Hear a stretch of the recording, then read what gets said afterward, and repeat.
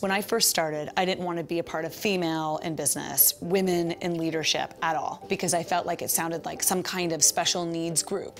And I didn't want to associate with that because I didn't want anyone else to notice. Now I realize that was a huge mistake.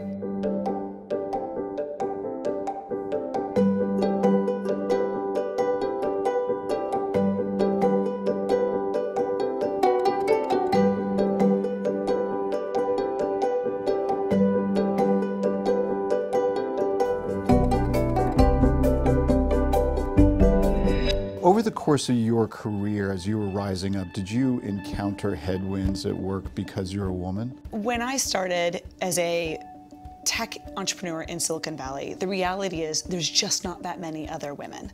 And to be honest, if there are, they're in the admin support roles. So people don't assume that you're the one that's giving the pitch or that you're the one that's in charge. So you've got this thing going on in the back of your mind. It was always with the awareness that they're overhearing men talk about me in a way that wasn't focused on my business or my idea, but more focused on what I looked like or my age or the fact that I was female. And obviously as a business leader, you don't want people to be distracted by that, but that was always present. And so you just forced it out of your mind or didn't acknowledge it to begin with? I mean, what was the... I tried to ignore instead of address or confront. I would be at a fundraising party and overhear a group of men saying something about me that was commenting on, my body. And instead of going over and interrupting them and being like, hey, I just pretend I didn't hear it.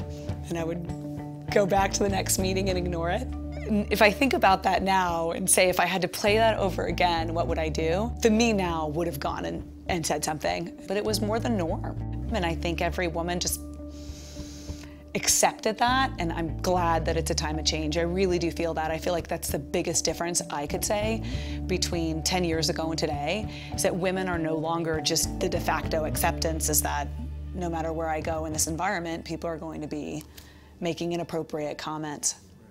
And if you're in those meetings and getting mansplained and people are stealing your ideas and repeating them, what should you do? I would go address the person who was talking over me and saying, hey, listen, I bet you didn't intend to do this, but how I felt during the meeting was this. So I think you have to assume that the people doing it to you are not doing it because they're nefarious or not doing it because they don't value you. Actually assume they do value you and they don't have ill intent, they just have habits.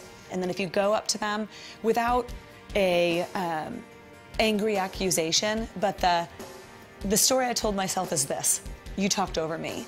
It made me feel bad and undervalued. What would be more productive for me is if we got to share the air. Wouldn't this company be more productive if everybody went into that meeting? And wouldn't you be a hero for being a person who exhibited that you were the leader that let other people be heard? I would say that to a subordinate, to a peer, and to a boss. And the great thing about that strategy is you're not being confrontational. You're staying on your side of the net and talking about how it made you feel rather than making up a story about why they did it. Well, I think that, first of all, confrontation is not a bad thing. When it becomes to direct communication with candor, you can be candid and kind at the same time.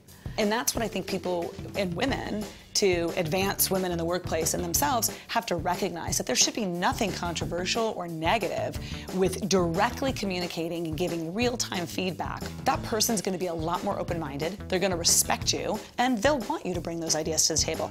And have you always been comfortable having those direct conversations? I didn't realize they were necessary. So no, I was not always like that, but I think like in all things in life, you become experienced and you get just a tiny bit better at things. There's a million more things I could learn, but candid communication is definitely something I'm focused on for myself and other executive and professional development inside our organization, to cut through that crap and let people do the work.